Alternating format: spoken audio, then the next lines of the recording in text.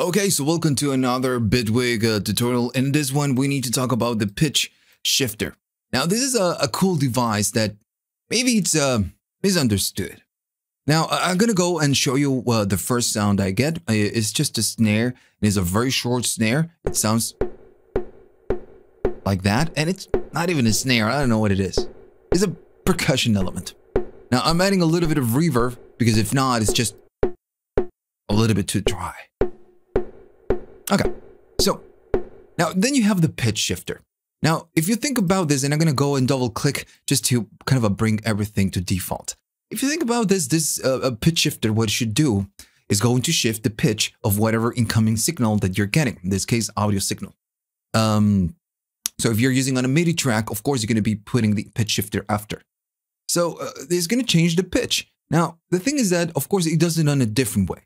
If you want to change the pitch of whatever snare, you should do it on a different, you should use something else. So for example, I'm going to go and play the snare, okay? So of course, we can change by semitones right here. I'm going to go to here and start going up. And right here, of course, we see what's going on the spectrum. If I go up, nothing happens. It's because we have a mix control. So you can use a blend of whatever that you're pitch shifting and get a bit of the original snare. And then get, of course, the pitch shifted one. Or you can go 100% and just get the pitch shifted one. And notice is changing the place, the transient on the peak on the spectrum. It's just changing.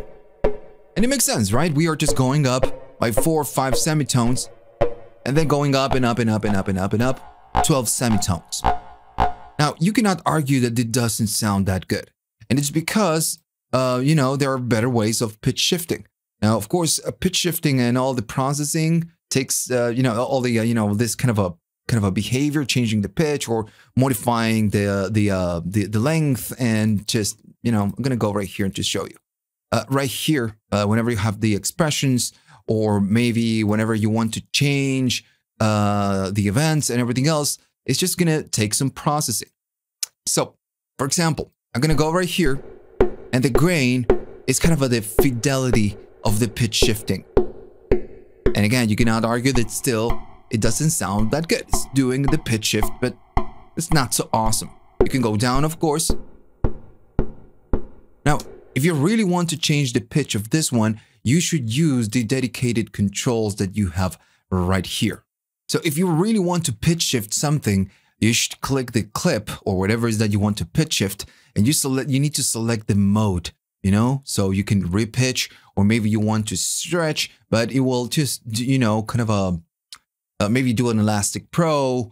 It's going to work a little bit better in changing the pitch. Of course, it takes more processing power. But for example, right now, if I go, 7 semitones up, yeah, I'm going to disable this one.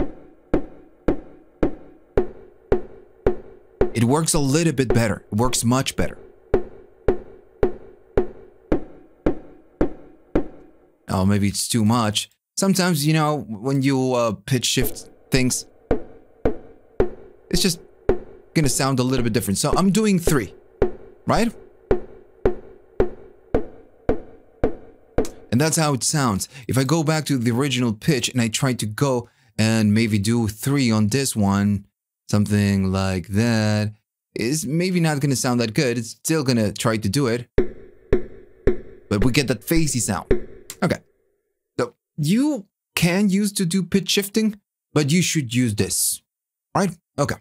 Now, the main nature of this one, of the pitch shifter, is that you can create different sounds. For example, I'm going to go right here, and I'm going to do the blend of maybe 50% or something like that.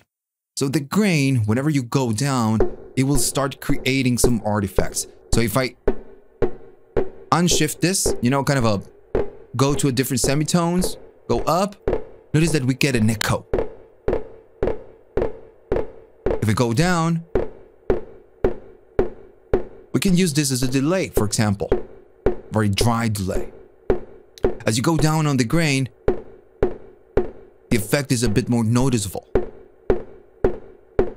Now, if you go all the way, you're just gonna hear, you know, this repetitions, this echo.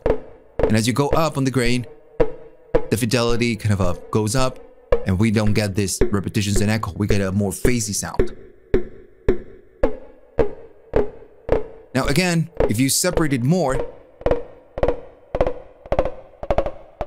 you're gonna get more, or the other way. Right.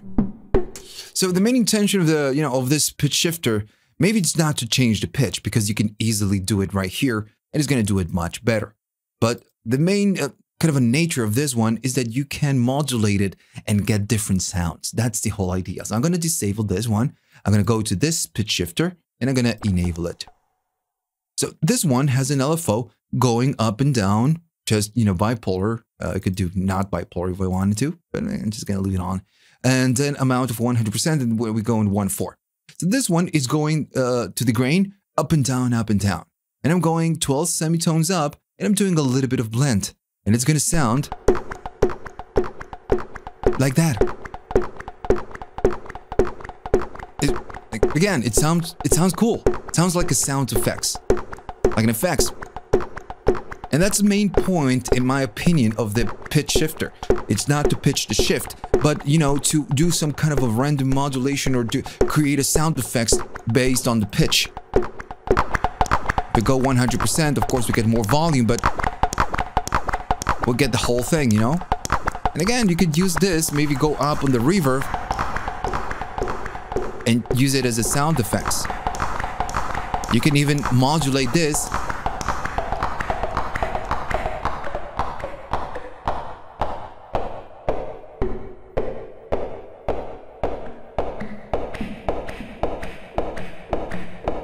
Right. So pretty simple. You can even bring on different modulator. Let's say, I don't know, a classic LFO.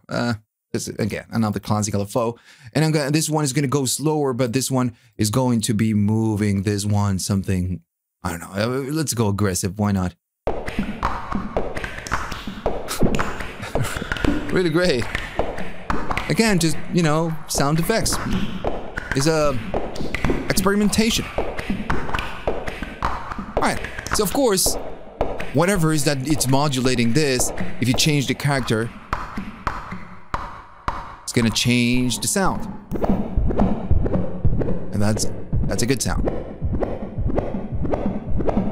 So again, in my opinion, the pitch shifter should be used as a modulation or experimentation kind of a device instead of, just pitch shift something.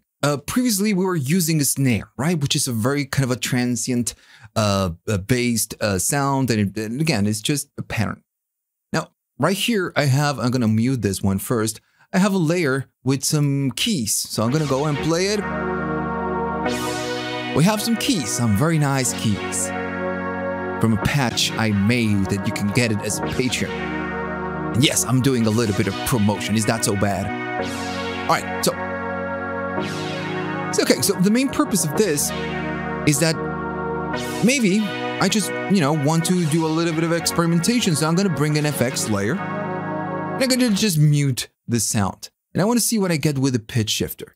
So I'm going to go and bring it by steps. So first, I'm going to go and bring a reverb. And I'm doing the same thing than before. I'm using an LFO like this. I'm changing the shape right here to something like that. And I'm just moving the semitones. So now this is going to be reacting on, sustained chords and sustained notes, not just, percussive elements.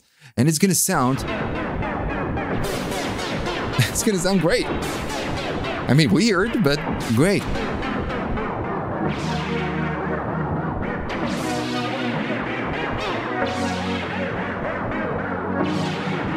Now notice again, if you go up on the grain, you get a bit more fidelity, but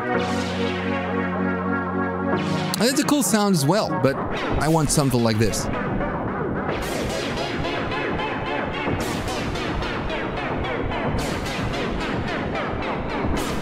Alright, so at the same time, you can bring another pitch shifter to shift the sound that is coming out of this one.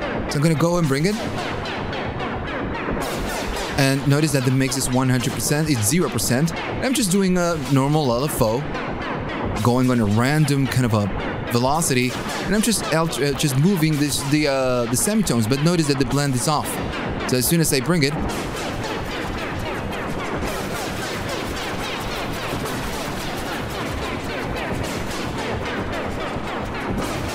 and remember that we are getting this sound based on this one. So, yeah. So the main key with the pitch shifter is just experimentation. Maybe just getting something a bit more normal like this, or just getting, you know, sound effects like this. It's completely up to you. It's a great device, but you need to make the decision of how you want to use it. All right, so that's it. So hopefully now you understand what the pitch shifter is and why you would want to use it. Remember, of course, to like, subscribe, and check Patreon. This is how you keep the lights on and on this channel. And see you on the next one.